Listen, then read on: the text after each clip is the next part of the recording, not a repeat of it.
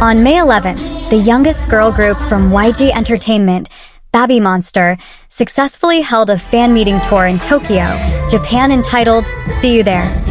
This will be their first tour since their debut and will accompany their next tour, including visiting Indonesia on June 8th. At the fan meet in Tokyo, Japan, BABYMONSTER presented a grand and interactive stage performance that was like a full concert by performing several songs from their debut album and covers such as SHEESH, Like That, 2NE1, Dance Performance, Batter Up, JP Ver, Dream, Stuck in the Middle, Scars to Your Beautiful Cover, Stuck in the Middle, Remix, and Batter Up, Remix.